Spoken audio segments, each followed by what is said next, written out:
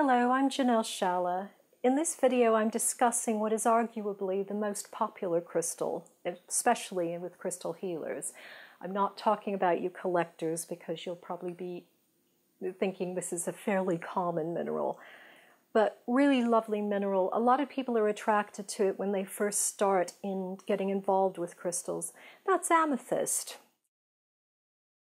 Amethyst is a lovely purple quartz.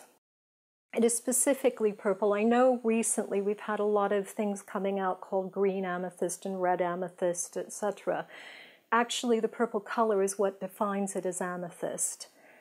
Notice that the crystal forms with, you've got the point of it, but underneath it, because it forms in a bed, which I will show you in a moment, it doesn't have straight sides like a normal quartz. If you have a clear quartz crystal or a citrine, you'll have straight sides and the break will be somewhere down there. Amethyst is lovely. It is really, really calming and soothing and will help with sleep. So it's one of the things that we use for sleep problems. We usually associate it with the third eye chakra here, although I am well aware that some of you will associate it with the crown, and that's okay. We all have different ways of working, and that's fine.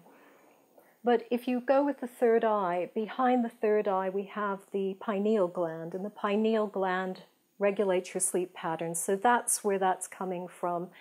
It will help with sleep. You can keep a little piece under your pillow. You can put a little grid by putting one by each leg of the bed, just to help you sleep.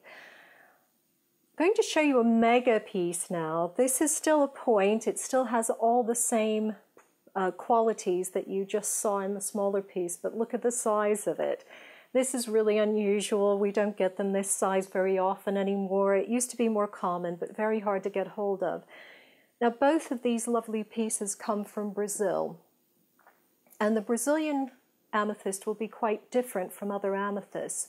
So some of the amethysts, paler, larger crystals, that's usually Brazilian. When you get the deeper colors, it comes from Uruguay usually. You also get amethyst from Turkey and various other places, but most of what's on the market is Brazil or Uruguay. I'm going to show you a cluster of it. Now this is a Brazilian one, and you can see fairly typically it's rather pale. A lot of people like this. And this particular piece, it would be referred to as tobacco amethyst because you've got some little black inclusions inside the crystals, which somebody decided looks like tobacco for some reason. I don't quite get it myself, but that's what it's known as.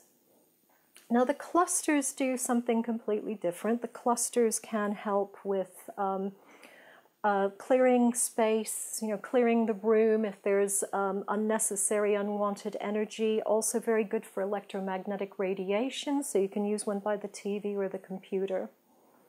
I'll show you a typical piece from Uruguay now.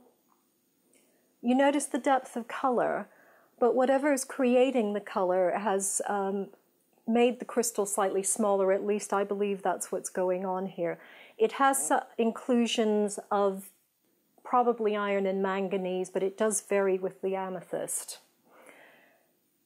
But notice how deep the color is and how sparkly the crystals are. This makes it a higher grade crystal, so you will pay more for something like this than you will for the other one I just showed you.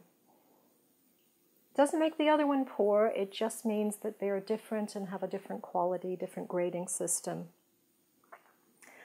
Another thing that amethyst does is, because it ties into the third eye, it also helps to develop our psychic gifts. So a lot of people use it for that. It's very gentle in that way, so it won't kind of blast your head open. It will just open you up very slowly and gently, and also help to connect you with your spiritual self. This piece is another one of the Uruguayan ones, but this one it's got larger crystals. This makes it rarer, more unusual. So something like this is going to be a bit more expensive than the one I just showed you. Slowly going up in grade from what I've been showing you here. Now all of these things make amethyst really lovely. I'm going to show you, it's a very popular mineral for carving, and I'm going to show you a couple of examples of palm stones, but you can get all sorts of things in amethyst. Now, first of all, I'm going to show you a clear, fairly pale amethyst palm stone. Palm stones were originally devised to do massage, crystal massage. Crystal massage, the crystals, the energy of the crystals helps to break up energy blocks, so you don't have to rub as hard or you don't have to push in as hard. I know a lot of massage therapists who are starting to use it now because they're getting arthritis in their thumbs. You don't have to dig in with your thumbs like you do with normal massage. Beautiful piece, and a lot of people just hold these, or I even know a gentleman who collects them. He thinks they're beautiful, so he has a bowl full of them on his coffee table. Adds to it whenever he can. And finally, the last piece I'm going to show you is another palm stone. Now this is a chevron amethyst, which is a different sort of amethyst. It's usually considered gem grade because of the depth of color, but you don't get the sort of clarity that you do with other amethysts.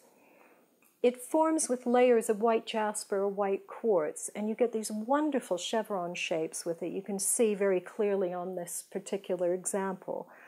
It's also quite dense. It doesn't have the clarity, as I said, it doesn't have the clarity that you get with the other types of quartz, but it does, it just has this incredible depth of color. Really lovely. Now, this type of amethyst is considered to be a strong spiritual connection, helping you to connect with your spiritual self, your higher self, with your guides, and with spirit. So there you go. Enjoy your amethyst.